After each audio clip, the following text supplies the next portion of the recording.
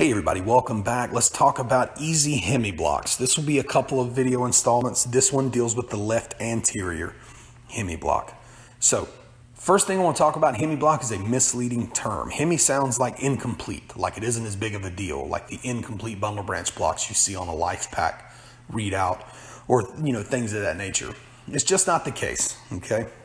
Sometimes a hemiblock can carry a really high mortality rate, especially in conjunction with other findings on the EKG, which we will get to in later installments as this becomes more advanced. It's just too much for one video. So let's learn how to identify the left anterior hemiblock in a simple way and then talk about it a little bit more. So the first thing we're going to have to know is the anatomy of the hemiblock. You can have a left anterior hemiblock or a left posterior hemiblock, and you can see the associated anatomy in the picture here. So all hemiblocks are going to be left. There are no right hemiblocks. The reason is the left bundle branch has two fascicles, has a front one and a back one, an anterior and a posterior. The right bundle branch has a single fascicle. It doesn't have as much muscle that it has to innervate as the left ventricle does. So there's really no need to have two fascicles in the right bundle branch. For that reason, all left bundle branch blocks are going to be bifascicular blocks. And this is one of the reasons that is the case. So the criteria for the left anterior hemiblock, it's going to be a block of the front fascicle, okay? So you're going to see EKG changes that associate with that area, that change things. So what you're usually going to find, you're going to find a normal QRS complex. It's going to be right at 10 milliseconds. Remember, when we deal with bundle branch blocks, we're usually used to dealing with wide complex rhythms, greater than 0.12. It's not going to be the case here.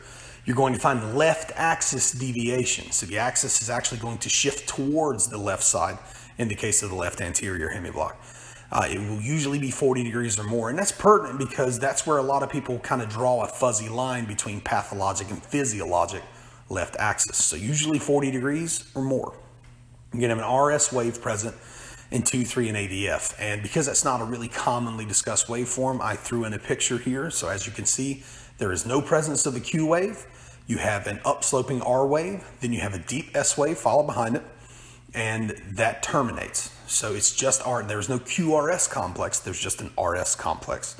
You may also see small Q waves in 1 and AVL, as well as a terminal R wave in AVR. Now these are all criterion you should remember, but really lock in that 2-3 and AVF, that RS finding there. It's really a giant red flag. So you've had to take the time to learn how to identify this on an EKG. Why is it important? When do they happen? They happen often enough in the setting of an inferior or an anterior acute MI. Now, both of those carry high morbidity rates. The inferior, obviously, because the entirety of the conduction system is perfused by the right coronary artery. So often enough, you're going to see it in the inferior MI because often enough, it is a right coronary artery problem. And you can also see them in the anterior. So what other causes can be behind this culprit here? Well, it can be genetic. You may be predisposed to a nerve degradation or nerve disease in the heart, the cardiac conduction pathway diseases. You may have aortic heart valve disease. So heart valve diseases can cause it. Particular emphasis on the aortic valve disease, okay? Cardiomyopathy. So there are lots of different reasons why we would have cardiomyopathy, but that can lead to the left anterior hemiblock as well. And then hypertension. So poorly managed or unmanaged hypertension is one of the other causes of this. So they can also be transient or constant. So you can have a left anterior block that comes and goes with cardiac demand or clamp down on blood vessels or things of that nature. No matter what the setting though, don't consider this a normal finding. A left anterior hemiblock is not normal. It's a sign of something. Now, whether or not that's an acutely ill patient who is threatening to die in front of you is dictated by presentation, hemodynamic stability, and of course EKG changes, right? The hallmark of disease is always going to be change over time. So you do have to watch it, but never consider it normal. Never consider it benign until it's absolutely proven to you that it is. That's one of the problems we find with hemiblocks, because people often enough, they kind of remember that information and they regurgitate it back to their instructor or on a test, and then they forget about it because it's not one of the giant big sexy findings like a STEMI or bundle branch blocks or heart failure or things of that nature.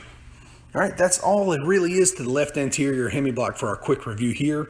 Look for new videos coming up soon where we'll discuss not only the posterior hemiblock, but what happens when you find it in conjunction with the right bundle branch block and what that can mean to your patient. It'll be a big deal. All right, guys. Thanks for watching.